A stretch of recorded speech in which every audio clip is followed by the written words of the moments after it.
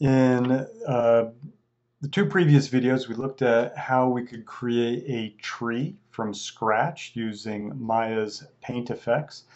And I also showed you how you could create a custom shelf with your custom presets for trees or whatever else you might create in Maya. So I have my brush here, and I'm going to go ahead and just drop some of my trees that I created in an earlier video. Here's some examples of it here. And what I wanted to demonstrate to you today is how we can adjust we can further customize the leaves as well as the trunks of these trees. Let's go ahead and render it out and just take a look at it. I'm going to select my perspective camera and just change the background color to something that's more of a neutral gray instead of having that black background. And we'll go ahead and render out this tree using Maya software. And here is what the tree looks like right now. Okay. But we're going to take a look at how we can use textures maybe to get a little bit more realistic look to both the trunk of the tree as well as to the leaves. Perhaps I'll save that image there and I'll select the tree and we'll get started. So I'm going to go to this tab here. In this case, it's called My Tree 02. And we will go to the leaf section because we'll start with that. So if you remember the previous video, we shaped the leaf using this, this here. I'm going to go ahead and reshape them. I'm going to make them more kind of rectangular. Because we're going to actually get the shape from a texture instead using transparency. So now you can see the leaves are quite rectangular. Now, if we come down here to the this area where we set the color, what I'm going to do is uncheck this leaf use branch text. I'll uncheck that. That will give me the option of selecting an image and applying it here under image name. So I'll do that. I'll click on the folder and here is the, we're going to try this image first. It's of a leaf that I took a picture of using the camera on my phone. So we'll try that one first. I'll say OK. And you don't see it here, but if we render it out, you'll see that in fact my leaf has been applied to it. The only problem is that that leaf texture was a JPEG, and JPEGs do not have transparency. So you can see the leaf, but then you can also see the area around the leaf, and we don't want that. So I'll go ahead and keep that image as well. And I'm going to swap out that image for another image that I worked on in Photoshop instead, where I added what is called an alpha channel, or in other words, a transparency, so that it won't take that background. Go ahead and select that, apply it. It doesn't look like anything has changed in here. However, if we render it out, we get our transparency. And this is already looking a lot nicer. This would be a great way to get leaves that maybe look more like oak leaves that have a very interesting shape. We could use this method to do that. Now, one thing I want you to take note of is that it's still getting most of the color from these two, this leaf 1 and leaf color 2 channels that have been set here. Now, if I were to make both of these, let's say make them both white, you can see what the tree looks like in here, and then render it out, what you'll notice is then it starts to get more of the color from the actual image itself. Still not the best result. I think what I would do is come in here to leaf 1 color, and I'm still going to I'm still going to set the color myself.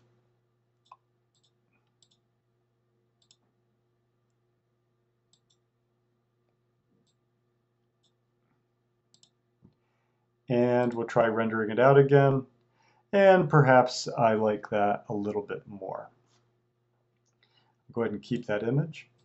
And maybe zoom out and we'll take another render of it and see how it's looking. And there you can see that these leaves are much more convincing than the leaves that we had before.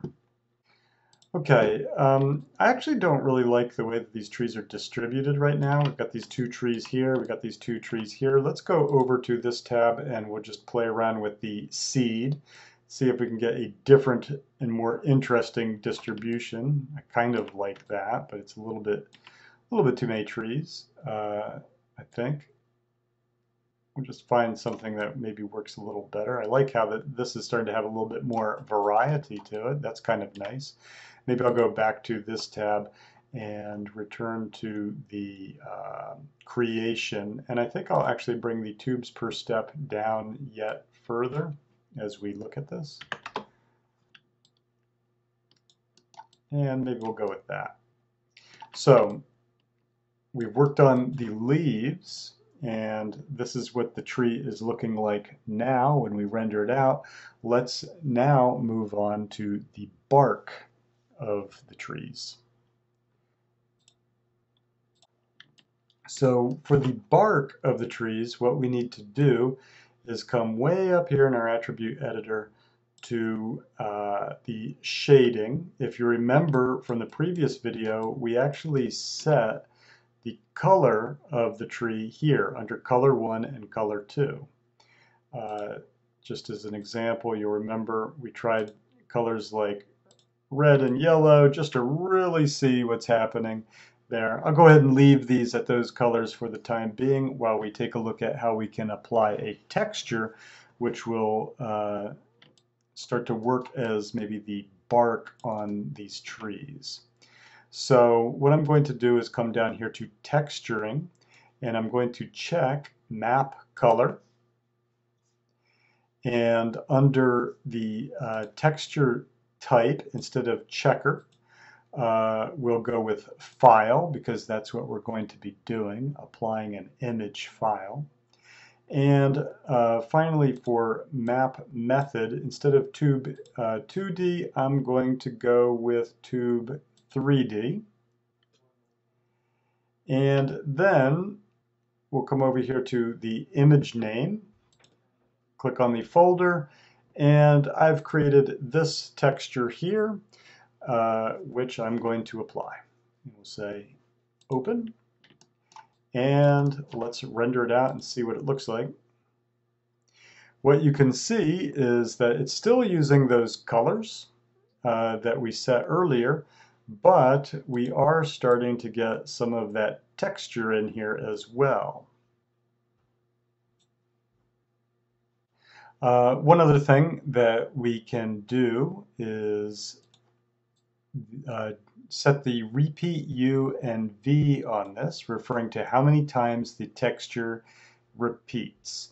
I think that it works fine on the V, going around the tree, but perhaps the length, we want that to repeat a number of times. So I'm going to take the repeat U, and let's try setting it to a higher number. We could try 9, for example, and rendering that out. And that starts to look a little bit better. Let's zoom in on this and take a look.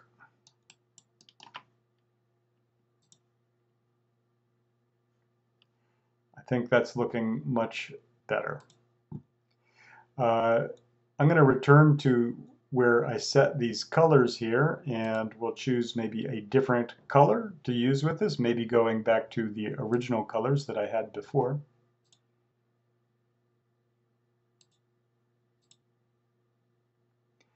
And we can try rendering that out, and this starts to look a lot better, much more like a tree. So if we zoom out and render our tree, we now have a leaf texture which we have created, and we also have a bark texture which our tree is also using. Before finishing up this video, we'll take a look at one more thing very quickly. My trees are here. I'm going to select them.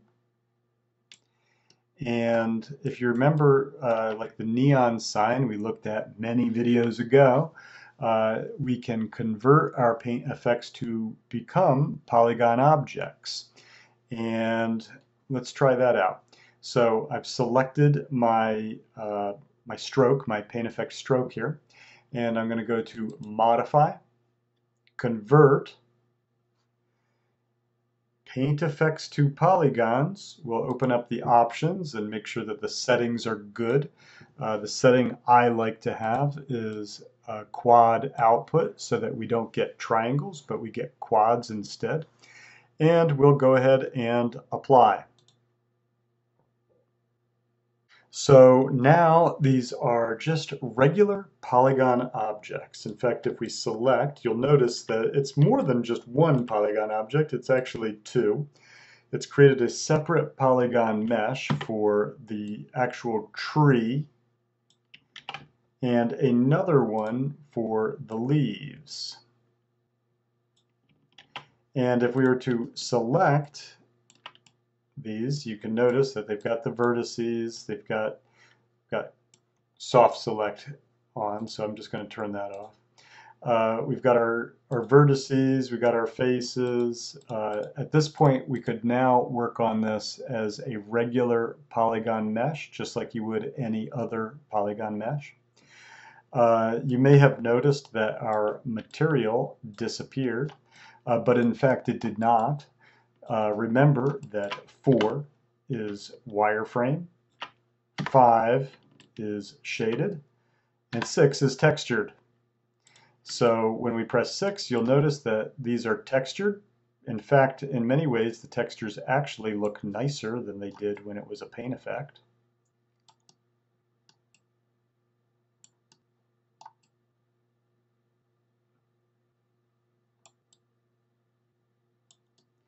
And if we now go to our Hypershade, you'll notice that it has actually created, when we converted it to a polygon mesh, it actually created 2 shaders here, one for our leaf and the other for the bark. If we select the bark texture, you'll notice in the color channel it's been assigned here. It's using a ramp, but it's also still using the texture also that we assigned to it, which is how we're getting this really nice bark texture here. Let's take a quick look at what's actually happening with this texture, because it's actually quite interesting. Going to my Hypershade, I'll select the shader here, and then I will click on the input and output connections for that shader or material. And what you'll notice is, here's our material, a ramp is feeding into the color channel, but into the ramp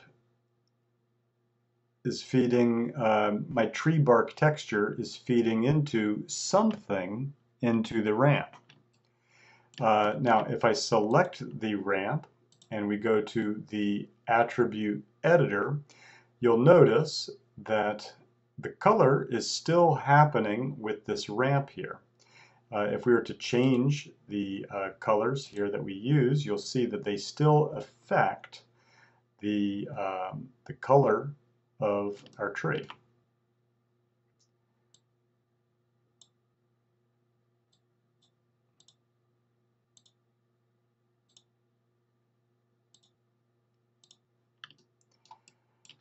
So what is the bark texture doing? Well, if we look at it here, you'll notice that it is actually feeding into what is called the color gain.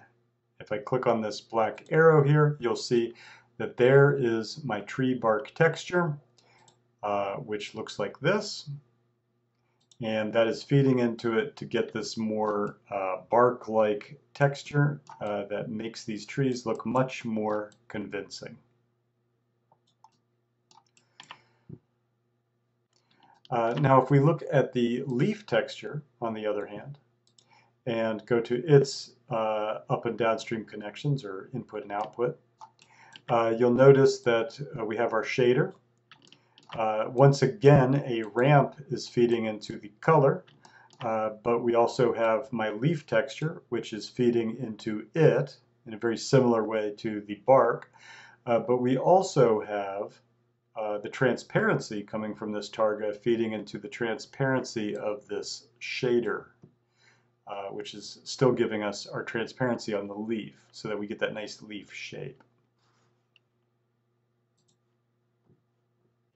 And the last thing I'd like to mention before wrapping up this video, remember, we actually converted these into polygon meshes. And one advantage to that is that I think that they're actually, it's easier to light them effectively. As you can see, I've thrown a light in here. I have my trees casting shadows.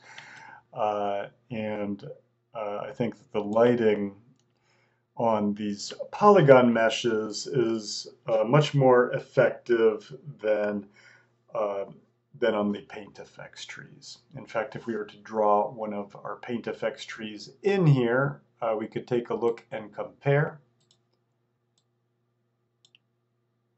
And as you can see, it is actually not casting any shadows, and we need to render it to really be able to look at what it looks like. It might be casting a shadow when we render it. Let's check it out. Actually, to do that, I need to turn on the shadows very quickly, which I have not done yet. So let me turn them on here. Tell it to use depth map shadows. And we can try rendering it out. And as you can see, also in the render, the polygon meshes look much more convincing than the paint effect itself. Anyway, I hope that this has been an interesting and informative video for you, and thank you for watching.